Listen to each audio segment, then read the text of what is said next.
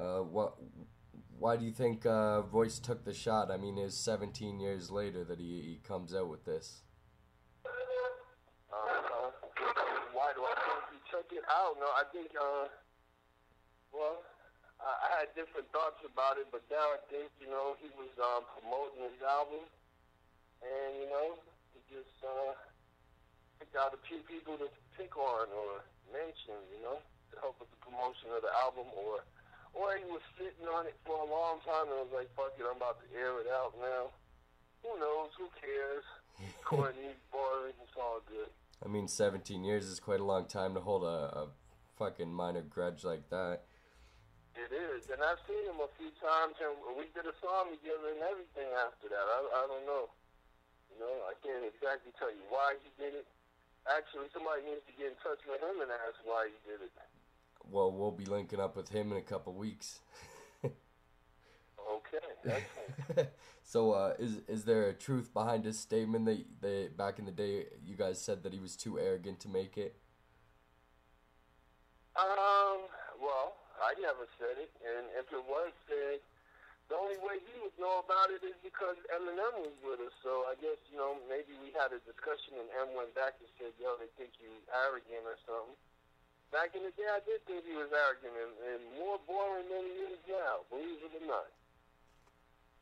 So do you think, because you and M had a little bit of friction between you guys for a while, correct? We didn't have friction. I had, things that I had problems with, so I used to air it out and say it on records. But if you really go on record and you listen to Eminem, he never said nothing bad about me or the Outsidaz.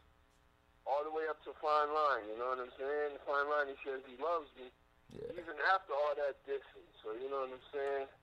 It was just me being mad at him and throwing darts at him. That's all. Yeah. Do you think that's all washed away now? No. I think he forgives me for it, but he ain't forget it. He ain't never reached out to me yet, man. So you know what I'm saying? He probably, I don't know, he's still upset about it or don't care about it. I don't know. No. Then so back to Royce though. You and Young Zee, you guys didn't link up for a little while on a track. So what was it that made you guys connect together for the funeral track? Well, Royce, man, me and Z worked really hard to, try to get the Outsidaz up and running and trying to make it a successful act. And it is a successful rap act. It's just that, we're not as large as some of the other rappers, but we got our fans, we got our people, we still do. And we connected because, it seemed like Royce was trying to shit on our legacy, on our empire, and, we worked way too hard to let anybody just, anything they want about us, Yeah, no doubt. So, continuing on, do you think it's gonna be ongoing, or is it his next move that you're waiting on? Is it ongoing? Well, I can say it like this. Until he clears it up with me, every now and then I'll probably have a random bar or two in my rap about how boring he is or something, Yeah. Or, I might make another full-fledged diss track. I don't know. It depends on how I feel, This hip-hop thing all goes according to how I feel. Yeah, no doubt. That's what it's about. But, so, you hold MC Shan in very high regards? Yes, I do. So, speaking on the MC Shan and KRS recent revitalization, I suppose, what's your opinions on that? Oh, man. My opinion is maybe MC Shan should have just left it alone, man. Did you hear the new one? A new one just came out like yesterday or the day before from KRS. I did hear that, yes. Yo, man, he is just ripping Shan, so it makes me feel bad for Shan. Shan, his legacy is going to get tarnished now a little bit too. And all because of what he did and what he said. He should have just left well enough alone, man. Everybody was starting, right now we've got this respect the golden age of hip-hop thing going on. Everybody is like, you know what I'm saying, going back and listening to their favorite hip-hop things, and it's even starting to come on the radio again. So I don't know if Shan should have picked this particular time to air out whatever he's been holding for years. I know he's seen KRS many times since and through the years. I don't know why he gonna wake up and think he could take KRS. KRS is probably the hardest opponent in all of hip-hop. Especially to go at him with an unpolished He might not be the heavyweight. He might not be the heavyweight champion of hip-hop no more, but he's still a fucking contender, yo. He like the number one contender, and it's very hard to get around that. You know what I'm saying? Yeah, especially coming at him with an unpolished acapella against KRS's polished up tracks. 2 polished up tracks. He just back to back to like Drake and me. So, yo, man, I tell you one thing. Hip hop is still entertaining as fuck, man. It's still entertaining, man. Us dissing Royce, KRS dissing Shan. If you go through hip hop, it's other niggas dissing each other, and it's just good records still coming out. So hip hop is still very entertaining to me. Actually, it's taking a step forward because for a little while I felt it was becoming a little mundane. Yeah, for sure. I think in the last year, there's definitely been more action than there has in the past between artists and that back to the competitive level. Word, definitely. Because for a few years, like after 50, it was like a gap. Like when Drake came, it was just good music coming out. It was good hip hop coming out with Drake and Kanye, but it wasn't really like, you know, no street type stuff coming out. You know what I'm saying? Yeah.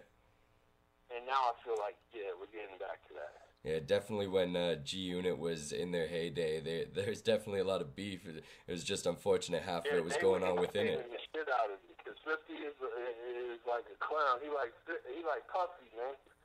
They good at promotion and they good at ridiculing people. Yeah, but, I mean, Game jumped on that huge like too. A little gap. Yeah. I mean, Game was big on that dissing too. It seemed like he was dissing everybody for a long time there.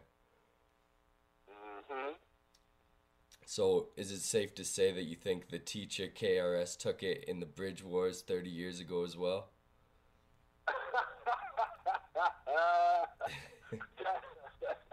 That's unsaid, bro. Hell yeah, but when he did the bridges over in the South Bronx and all of that, oh man, give me a break. Yo, MC Shan is a really dope MC to me.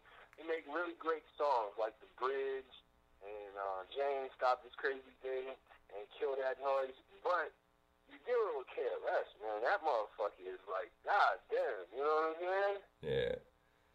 The only guy suitable to write the guide to hip hop. To tell you the truth, man, KRS is so much of a threat. I think Eminem would have a problem with KRS if they was battling. I definitely agree with you there. Because KRS can dig up a lot of things. He's very knowledgeable. Knowledge reigns supreme. He's really knowledgeable. He brings something out from left field and make the point, and might win that battle. So against anybody, MCing, I think KRS is a very formidable opponent, if not the most formidable. Yeah, it's definitely pitting someone like KRS who's in his element of the battle realm, and then MC Shan who's more of a songwriter and MC in that way. Mm-hmm. All right, man. Well, I think unless there's anything else you want to add, I think we're pretty good. I mean, me and Maloney are gonna catch up with you as well in the future and do a full-blown interview with putting that promotion in for all your projects and whatnot. But if you want to let the people know what you got coming out soon, definitely hit them with it. Okay, excellent. Well, I'd like to say thank you for everybody, all the fans, all the hip-hop heads out there, man. I really appreciate that. I appreciate you, Jack, and Maloney. I'd like to shout out God, Jesus Christ, the Holy Spirit, the angels. God bless them, and thank them for holding me down. I want to shout out my brother Jen, Young Zee, Rod Digger, my partner DU from The Outsidaz, my homegirl Jody, and everybody else that's been helping me. I'm going out to Utah on Friday to do a show out in Salt Lake City. And I'd like to tell everybody to keep an eye out for the new Outsidaz album coming out. Me and Z doing a new Outsidaz album. Dope. And I'd like them to keep an eye out for the new Shady Core project I got coming out in August. Dope. Doing the new Core LP. And I also got a solo record called Evolution coming out this year that I've been working really hard on it. So I'm going to try to get all three of those records out for my hip-hop hate and just keep it moving, man. And I'd like to say, thanks again, man. Thank you, Jack. You know what I'm saying? Everybody that shows interest, I really appreciate that, man. No doubt, man. Breaking Records got nothing but love for the homie Pace. Yeah. Right back at you. Oh, on a final note, my homie Chaman wanted me to say what up to you. The homie from Netherlands, Corne Maton. That's my homeboy. Yeah. I did a joint with Shaman already, and I'm working on the second one. We're supposed to do two, and I'm still working on the second one, and it'll be done any minute. And I want to shout him out too, man. I think Shaman, my man, Ill Procedure, up in the UK, my homeboy Jordan Edwards, Indigo, my homeboy Jordan Summers, out in Australia. Want to shout out my man Ngajuana out in Cali, my man Mood Swings out in Chicago, my man Sean Love out in California, my man William Motion Plus Stearns. We just dropped a new Shady Core video yesterday. It's called Don't Stop.